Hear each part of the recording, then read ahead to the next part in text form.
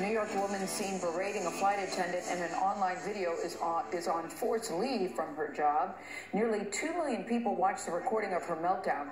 Her suspension is raising new questions about the consequences of sharing someone else's embarrassing moments online. Experts say that these incidents are becoming very common in high-stress situations like air travel. Chris Van Cleve is at Reagan National Airport, just outside of Washington, D.C. Chris, good morning. Good morning. In this video, the woman can be seen threatening a flight attendant's job, but also saying that she worked for the governor of New York, Andrew Cuomo. Now, after this video went viral, it's now her job that could be on the line, and at the very least, it's a reminder that virtually everyone has a camera on their phones now, so you can almost bet someone's going to be rolling. He's not going to cry the whole time. This cell phone video captures a heated confrontation between a Delta flight attendant and passenger Susan Pires. Thank you, Tabitha. Thank you, Tabitha. You may not have a job tomorrow. I want to clean up. The two can be heard arguing about how Pires treated a young mom and her baby. She was screaming at the baby. I'm not screaming. I'll be quiet now, please. Hey, I'm sorry. I was really stressed out. The mom who took the video, Marissa Rundell, says she shared it on Facebook to raise awareness about Pires' behavior. It was then viewed nearly 2 million times.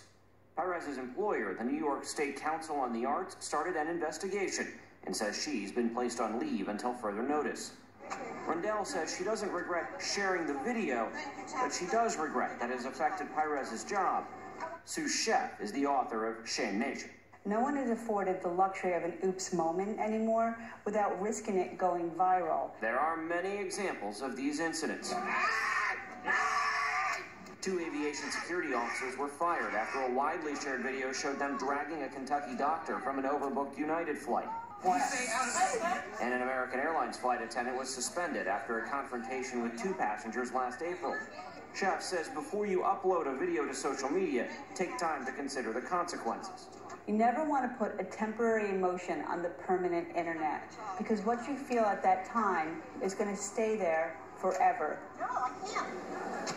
And the same could be said for the frustrated passenger. If you don't want people to see the meltdown, maybe don't have it on the airliner. Still, Delta is defending the behavior of its flight attendant, but says it expects its passengers to behave with respect and civility towards flight crews and each other. We did reach out to Ms. Pires. She did not respond. Nora? All right, Chris, thank you. I think that's fair. Treat one another with respect. Yeah, but I think it's an interesting point, temporary emotion on the internet. I think we've all been in situations where, well, I'll speak for myself, where you lose it and you just think, gosh, you know, back, that was not very good. I've never seen you lose it, ever. That's right. It's rare. It is. I say it's rare, but it has happened, and I wouldn't want to be on tape. Yeah. But you're right, Nora. Always be on your best behavior. Let's just live by that motto. How about that? You always argue. How about that? All right. All right, up next.